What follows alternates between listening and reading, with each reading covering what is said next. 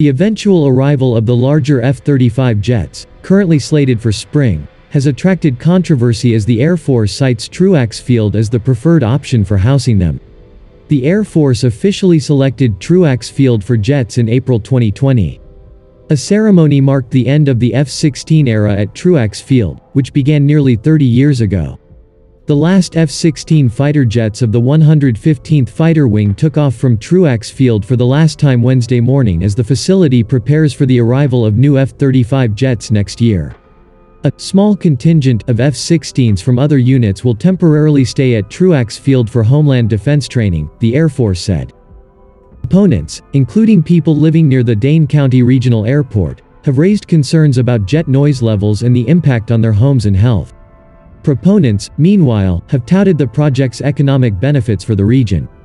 Officials from the F-35 Joint Program Office and the Air Force recalled several frenetic months as the service grappled with understanding the scope of the problem, developing a fix, and communicating it to dozens of stakeholders at base and maintenance depots around the world.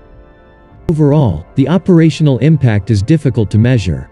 While the Air Force has released data on how many F-35s, T-6s and T-38s were affected by the potential problem, the Navy and Marine Corps declined to detail how many of its fighters and trainers were forced to suspend flight operations.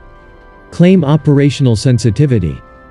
After years of contemplation, the U.S. Air Force has finally decided to upgrade the 608 F-16 Block 40 and 50 in one of the largest modernization initiatives in history.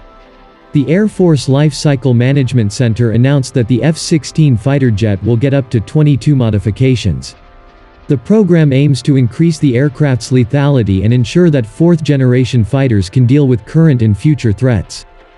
The complex project, known as the Post-Block Integration Team or POBIT, is led by the Air Force's Fighters and Advanced Aircraft Lifecycle Management Center Directorate, which formulates a strategy for organizing and installing upgrades on the aircraft.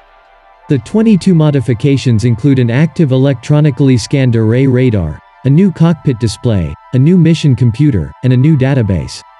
The fighter will also receive next-generation electronic warfare capabilities as well as communication suite upgrades, central display units, programmable data generators, and several other key hardware components to modernize the aircraft.